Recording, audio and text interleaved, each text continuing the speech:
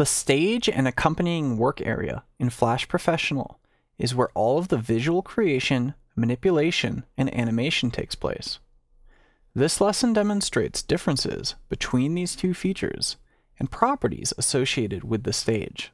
So here in Flash Professional CS6, we have a small project open called demoproject.fla, and this project is a basic animation in which some text comes flying in and some objects pull off to the side. This area here, which is represented by all of these red elements, is what's known as the stage. The stage is the visual box in which all of our action actually takes place. If I go and turn off all of my layers, we can see that the stage here appears as this black box.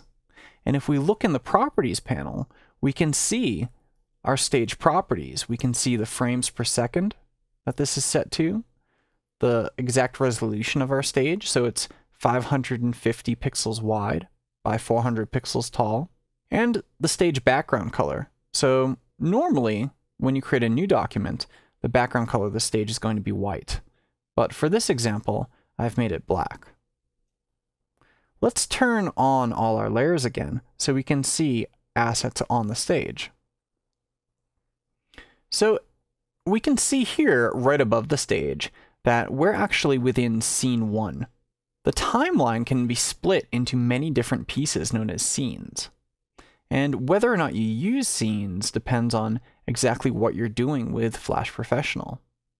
In this case, I don't have any other scenes other than scene 1. And I know this because I can use this little drop down here on the Edit Scene dialog, and I can see that the only scene listed is scene 1. Right aside from this, I have my Edit Symbols dialog, in which I could choose any of the symbols that are being used in this project for edit. And right next to that is a convenient zoom control. So if I wanted to zoom way in to 800%, I could do that. If I wanted to fit everything within my window, I could do that as well. I tend to like to keep things at 100% when I'm doing most tasks in Flash Professional. This area outside of my stage, it appears gray on my screen here. This area is known as the work area or the pasteboard.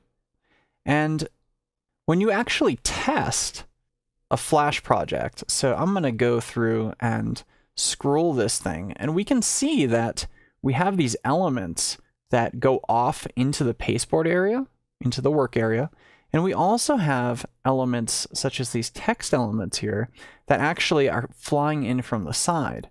But we won't actually see any of that stuff once this is published, because it's hidden by default since it's not overlapping the stage.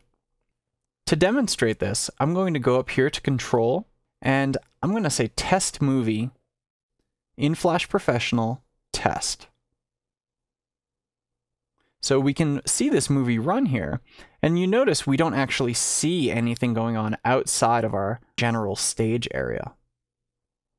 When this is embedded in a web page, we'll see the same exact thing happen. If we embed this at 550 by 400, we're not going to be able to see any of that extra stuff going on outside the stage. So you can use the work area to hide things off screen, such as this text, until we need them, or to move things off screen when you don't need them any longer. We can also use the pasteboard to do things like draw out concepts here, try things out, swap things around, and then test them. So this has been an example of both the stage and the work area within Flash Professional CS6.